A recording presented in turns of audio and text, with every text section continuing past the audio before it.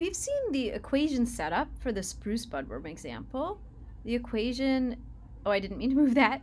The equation is here, and it has 4 parameters, these population parameters and these predation parameters, A, B, R, and K.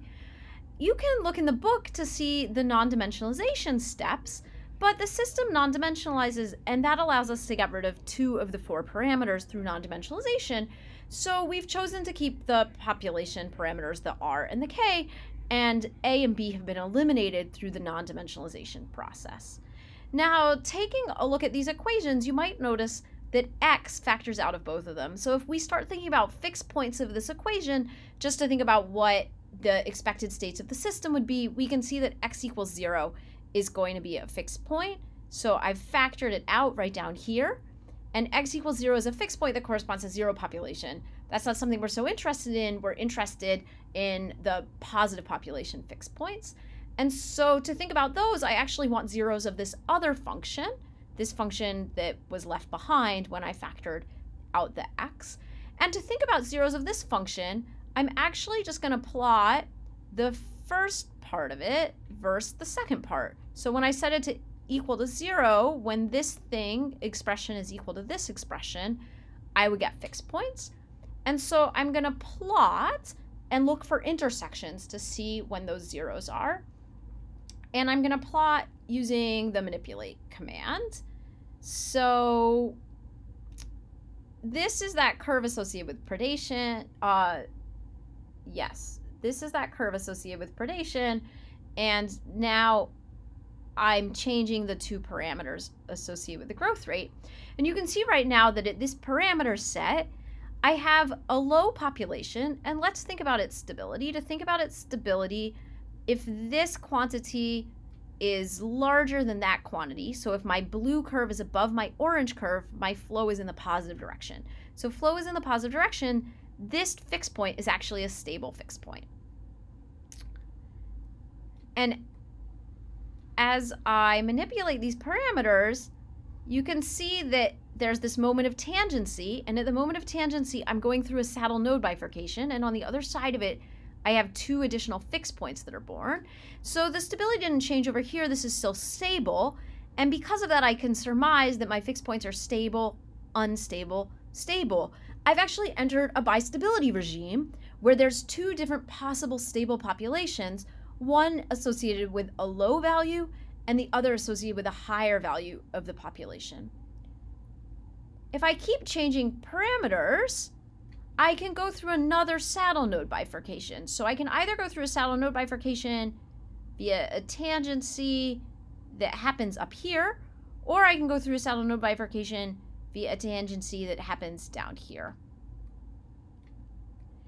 So either I have a single population that's stable and larger, I have a single population that's stable and smaller, or I have bistability, and whether I have a large population or a small population depends on the history of my population.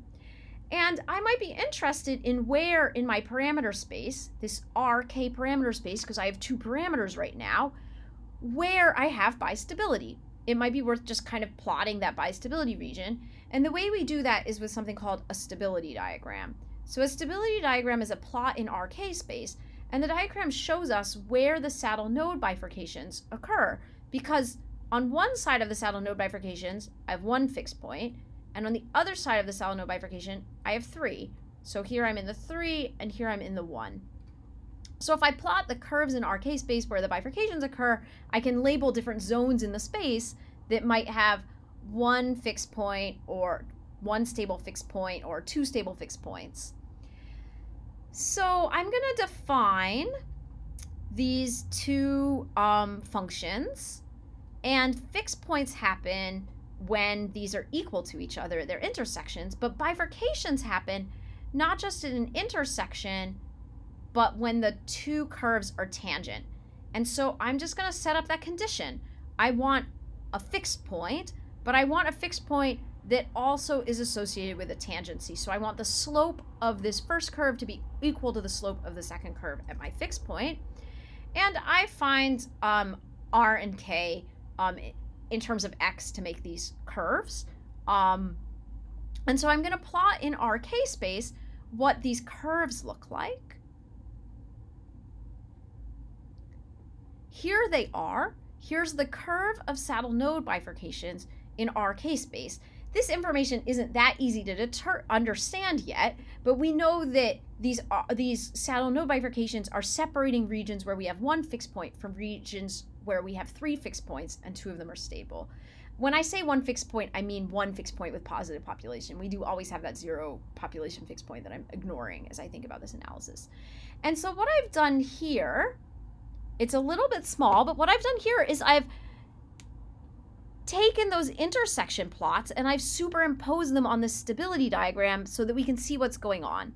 So when we're up in this zone, this is a zone where we have one intersection and it's at a larger value of x, so we have one stable fixed point at a larger population.